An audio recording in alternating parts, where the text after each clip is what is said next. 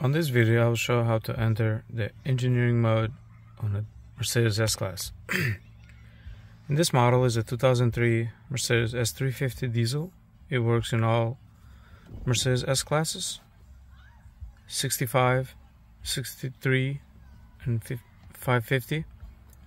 The only difference between the years is that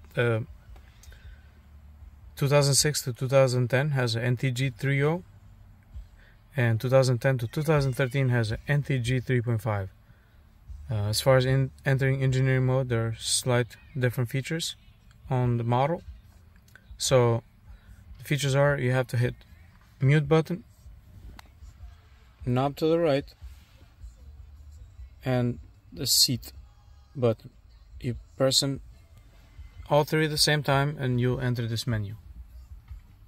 On the NTG 3.0, the older version, the mute is right there. It's not located on the steering wheel like the newer ones. And once you enter that menu, you can make changes. Do not recommend doing a lot of changes unless it's necessary, because the NTG 3.0, to do a map update, all you have to do is buy the CD or the memory card and you update it. On the NTG 3.5, you need a XENTRY, a VDOC, and a pin in order to update the maps. So if you have NTG 3.5 and you try to update the map, and if you're looking to buy something from eBay, a CD or something like that, it's not going to work.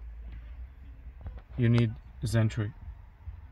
On the older version 3.0 from 2006 to 2010, you can buy a CD, which the latest is 2015 map, and you can update the maps.